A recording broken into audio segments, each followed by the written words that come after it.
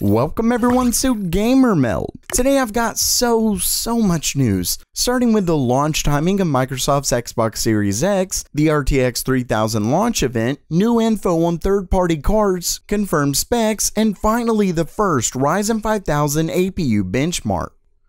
Okay, it's news time, and first up for today, Microsoft has confirmed in a blog post that the upcoming Xbox Series X will be launching, as a surprise to no one, in November. That's right, you won't have to wait until you're taking down the tree in what will likely make for a great South Park episode. Not only that, but it looks like the graphics critique of the upcoming Halo title didn't go unnoticed, as Microsoft is pushing back Halo Infinite to 2021. Oh, and did I say it's because of graphics? I'm sorry, I meant for the well-being of the team.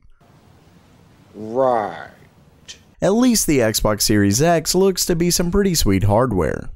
Speaking of sweet hardware, why not learn what makes it actually tick with today's sponsor? Brilliant, the online learning tool is made specifically to teach you science, math, and computer science, which means there's no better place to learn computing, and they've got something for everyone. Whether you're a beginner needing the fundamentals or a professional who's looking to delve much deeper, Brilliant is the place to be, and the best part is that they actually teach you visually. So instead of memorization, they show you how the concepts work. Plus, they offer daily challenges to keep you sharp and learning more. So don't wait, learn the deeper side of tech by visiting brilliant.org/gamermeld, and the first 200 people who visit the link get 20% off the annual premium today. Next up, if you saw my recent video discussing the not so subtle tweet from Nvidia's GeForce, it looks like the company has further announced their next-gen graphics event by launching a countdown on their site. The event is set for September 1st at 9 AM Pacific time, and obviously that's one day off from the 31st the tweet suggested, but maybe it was tweeted a bit earlier than Nvidia intended, I don't know. But regardless, one thing is for certain, this is shaping up to be a huge event. And if you're interested, I plan on doing a live stream of it with my reactions and all of that, so make sure to subscribe to stay updated. Next up, if you're worried about a long wait on the upcoming third-party cards, don't be, as Tweaktown got some great news from multiple Nvidia board partners. And it's that third-party cards will be releasing right alongside Founders Edition cards in September. Well, that or very shortly after. You know, it's in the same month.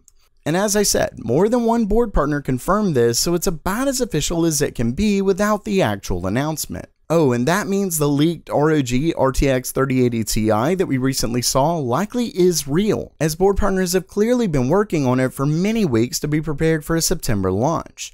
Let's just hope they have enough stock to meet demand. And the news for Nvidia's upcoming RTX 3000 series doesn't stop there, as we have confirmation of a recent story I went over on the specs of the upcoming cards. In a new report by Chippewa Forum's resident leaker WJM47196, claims to have confirmed the upcoming cards come with up to 24GB of VRAM, making these a pretty massive jump in memory. To be more specific, he claims that we can expect a 24GB, 20GB, and 10GB model in 384-bit and 320-bit memory buses. Lower down, there's also a 16GB and 8GB model based on a 256-bit bus. According to video cards, multiple sources confirm the memory to be GDDR6X, but as they said, there's really no proof such memory even exists.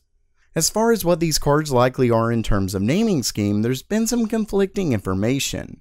Personally, I'm thinking that 24GB model is the rumored RTX 3090, which effectively replaces the RTX Titan. And before you say it, I know the 90 series traditionally means a dual card, but most leakers have suggested otherwise. Really, with 24GB, I'd hope that's the case, as a 24GB 3080 Ti definitely won't be cheap. Then again, a 20GB model won't be cheap either, but 24 seems almost too high.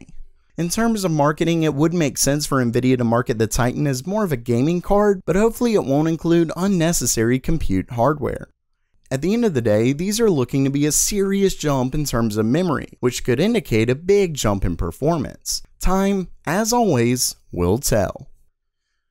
Lastly for today, the first benchmark on AMD's next-gen Ryzen 5000 APUs is here. Now, I know what you're thinking, we still don't have desktop 4th gen Ryzen, and that's true, but remember that they were likely a bit delayed thanks to the thing that shall not be named, and Ryzen 4000 APUs have actually been out for quite a while now.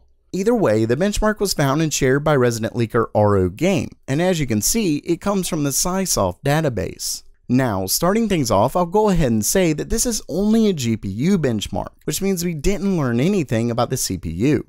When it comes to the integrated graphics, we're looking at 8 CUs and 512 shaders, which is the same as Renoir's best. As far as clocks, it gets to 1.85 GHz, which is 100 MHz higher than the best Renoir APU. And of course, this is likely a very early sample, so I would expect even better down the road.